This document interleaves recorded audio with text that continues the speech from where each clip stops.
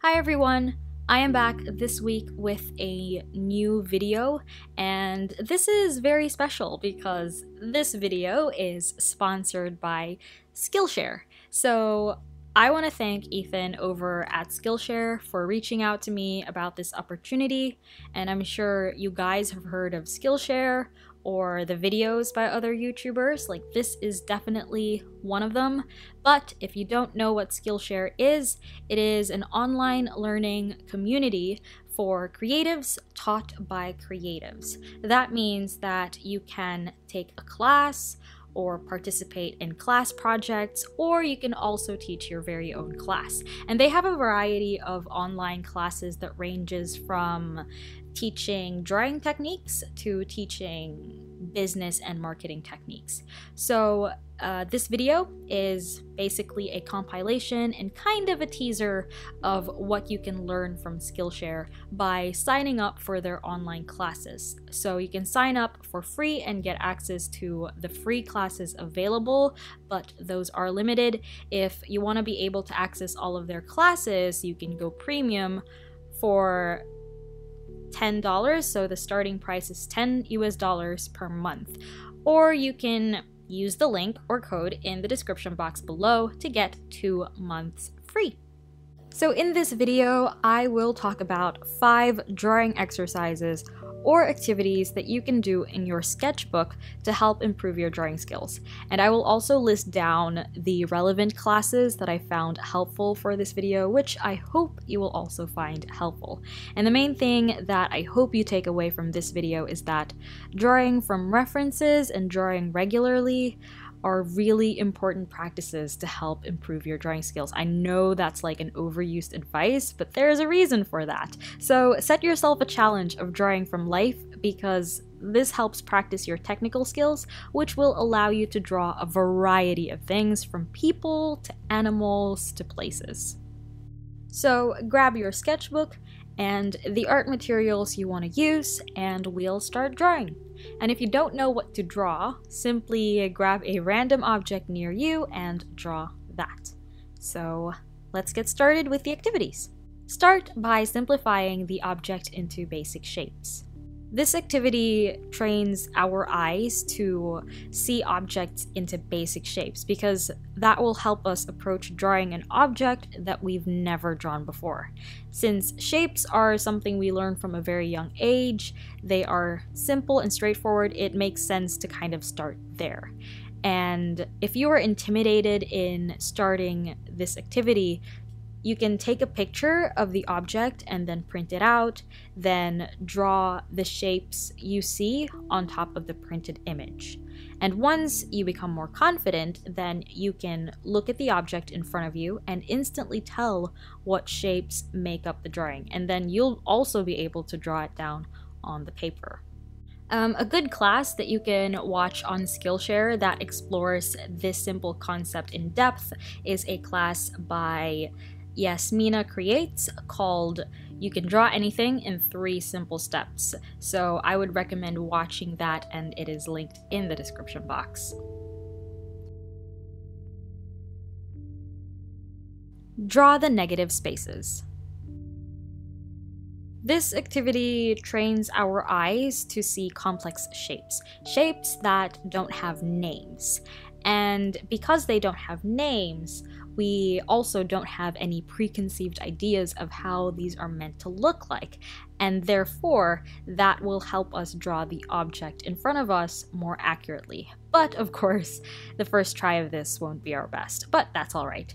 What I learned from the classes is that if we have these preconceived ideas of how this bear, for example, looks like, then we end up drawing what we see in our head instead of what we see in front of us. Now, this is honestly something that I still struggle with, but I found that drawing negative spaces helped me focus on the individual lines instead of the object as a whole, and that is why it's included in this list. Draw without looking at the paper. Now, this is a fun activity that once again helps us really look at the object and focus on the object and focus on what we see. And because we're not looking at the paper, there's less pressure for whether or not the drawing looks right, but the aim in this one is not to create an accurate drawing, but to capture the lines and shapes the way we see it.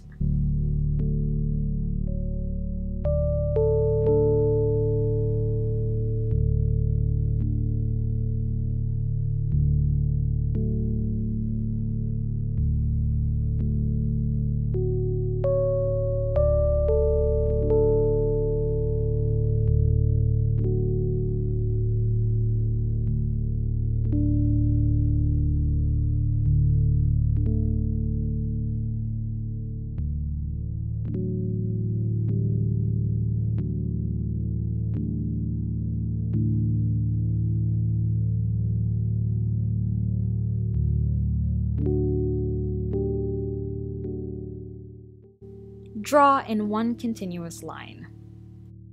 So this is another fun activity, and it makes us think about the marks we create on the page more carefully.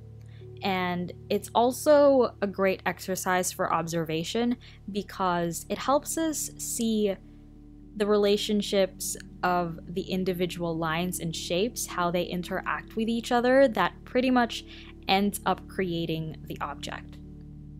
Another good class that also explores this in depth is by Mandar Marathe. I don't know if I'm pronouncing that right, called Practice and Improve Your Drawing Skill, 5 Unique Exercises. And he talks about more exercises that you can do, not just this one, and then there's another 5 more that he talks about in a separate class, which you can also use for all of these activities that are mentioned in this video. And what's really great is that these exercises can all work together, and you can combine all of them to really advance your drawing techniques. And lastly, set a time limit. Draw for 5 minutes, 1 minute, or 30 seconds, it's up to you. This really helps us immediately pinpoint the dominant shapes of the object. So we sometimes get distracted by the details because we want to achieve accuracy, which isn't a bad thing, but it's nice to be reminded that the object wouldn't be recognizable without these dominant basic shapes. So for example, in 30 seconds, aim to achieve a drawing that can be recognized as the object right in front of you. And yeah, these are the activities that you can practice in your sketchbook. And what's really cool is that you can also combine some of them together to make it more interesting or challenging. So for example, maybe you can draw without looking at the paper and you only have to draw in 30 seconds. Or you can also draw the object without looking at the paper and you have to draw in a continuous line and you have to draw in 30 seconds. So yeah, hopefully this will help you draw a variety of things, like from people, buildings, landscapes, animals, cars, and etc. And hopefully you will no longer feel intimidated by drawing new things, because when you have a solid foundation in your technical drawing skills, it's a lot easier to approach new subject matter. And really seeing things in shapes and lines is a great ability to have as an artist because it helps with our observations, which then helps with our drawings.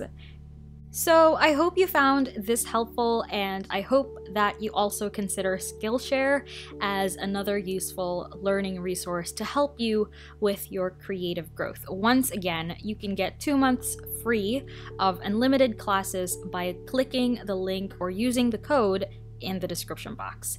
And that is it. I hope you enjoyed this video. Don't forget to like and share this video. You can also subscribe for more videos and check out my links in the description box. And if you want to be the first to see my future videos, simply click that bell button to receive a notification. And yeah, thank you so much for watching, and I will see you in my next one.